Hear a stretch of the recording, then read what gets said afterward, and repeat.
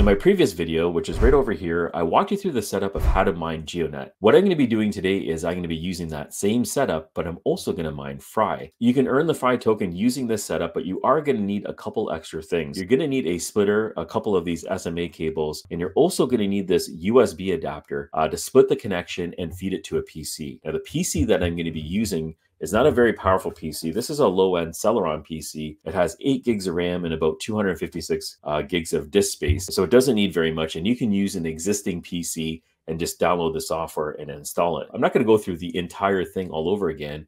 If you want to set up GeoDNet, you can follow the video I put in the description below. And then you can continue with this video. In this video, we're going to be dual mining with that setup, and we're going to be setting up this PC to mine the FRY token. Now, the first thing that we want to do is make sure that we install the software on here. We're also going to get this USB dongle connected and make sure that is up and operational. I'll walk you through the setup right now, so let's get started. So I'm just gonna log into the PC right now, and here it is. So again, this is the USB adapter. I'm gonna go ahead and plug that in. All right, so I just plugged it in, and you can see that it's been recognized. We can go ahead and now install the FRY software. We're at the fryfoundation.com website. We're gonna go ahead and download the software. We're gonna go up to Hardware Miner Resources, and under downloads, we're going to be selecting the outdoor satellite miner. You can go ahead and click on that. Inside the downloads page, we're going to click to download. This will go ahead and download the software onto your computer. While that's downloading, the other thing that we want to do is make sure that we have a wallet set up for this. And what I'm going to do now is I'm going to go over to the shop section right over here. We're going to be buying the BYOD license, which is right over here. And here's your wallet choices that's supported by the Fry Foundation. So you have DFly, Para, DAF,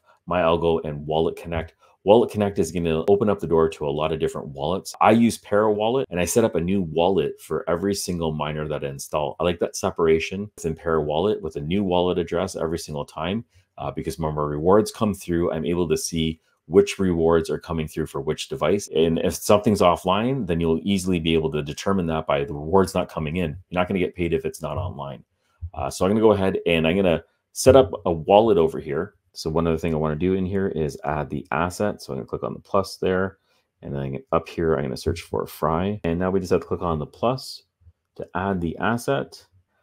Okay, and then we just need to click on approve. All right, so I have the QR code over here. I just want to click on the scan QR button. So my wallet is now connected. I can go ahead and type in my email address, and then we'll say pay for license. So I'm going to want to make sure I have at least $52.50 worth of Algo on my phone. And we also need the same amount in FRY. So you want to make sure you have both of them in your wallet so you can purchase the BYOD license. Now, if you don't have any FRY or Algo, you can buy them on the ZegX exchange. That's the exchange I use the most. All right, so I'm back on my desktop. I'm going to go into my downloads folder, and we get a prompt over here. It's not recognized by Windows Defender. We're going to click on the more info button and then run anyway. Now we're going to go through the setup wizard. I'm going to leave as default. And now it also wants to install Node.js. So this is an install within an install. We'll go ahead and click on next. Okay, so Node.js is successfully installed. We'll click on finish. Now it wants to install uCenter 2. This software is going to allow us to use GNSS. We'll go ahead and install it. Okay, so now the installation is now complete, and it's asking us for our secret phrase with no commas. Now the secret phrase is going to be the secret phrase from the new wallet that we just set up. This is another reason why I set up a completely new wallet for each miner. This secret phrase and this wallet is only for this miner. So I'm going to go ahead and put in my secret phrase right now, then click on OK, and that completes the installation. So we'll go ahead and click on finish. If you have any problems when you're installing the software, I've had some hiccups before. I've had some issues where it's crashed halfway through the installation and it doesn't complete the process. What I do is I uninstall the software, and on that second attempt of installing it, it usually works with no issues. That's something to keep in mind if you have any problems. I'm going to jump back to my screen here. We have uBlocks. I've registered an account. I've signed in. Everything looks great. It's not getting a signal right now because I'm actually not physically connected to the antenna, but this part of the configuration is now complete. So the last step that we need to do is register our device, and we're back at the Fry Foundation website. And what we're going to do is go over here to BYOD Miner Resources. We go down in the registration section, and we're going to select the BYOD outdoor satellite. So we're going to select that option, and then we have to put in all the registration information that's required here.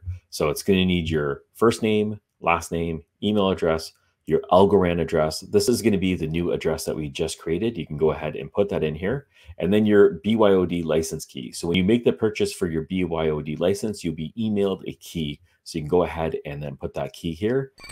Okay, so now all my information is now entered in here. I can click on submit. And that is now complete. You can see it can take up to 7 days for that registration to go through. Our computer is now set up and ready to start mining. The only thing we need to do right now is connect everything. So we'll go ahead and do that. Okay, so this is the HiFix hardware. This is what I'm using to mine GeoDNet. Now what I need to do is use this splitter. It's going to take the antenna connection, split it into two, and it's going to allow me to connect via USB to my PC. I'll provide links for all the hardware that I'm using.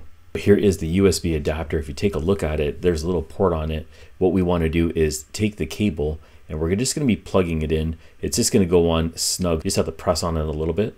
And there we go. And the opposite end of this cable is going to be attached to the SMA cable, which is going to be attached to the splitter. And then we have this input. This is where my antenna cable is going to come in. And now we have two different connections connected to that antenna. We got one that's going to the USB adapter and the other one that's going to go to the HiFix hardware. So we're up and running. We are now mining the GeoDNet token and we're also mining the Fry token. So we're dual mining with this setup.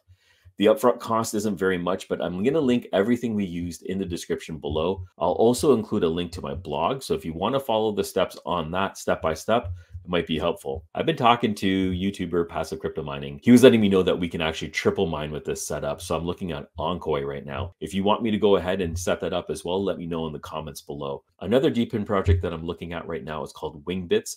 I've picked up the antenna. I'm looking at setting it up. If you would like a guide on how to do this, let me know in the comments below and I'll walk you through that as well. Once again, thank you for your support. If you enjoyed the video, please smash the like button. It helps me out a lot. Thank you for watching and I'll catch you on the next one.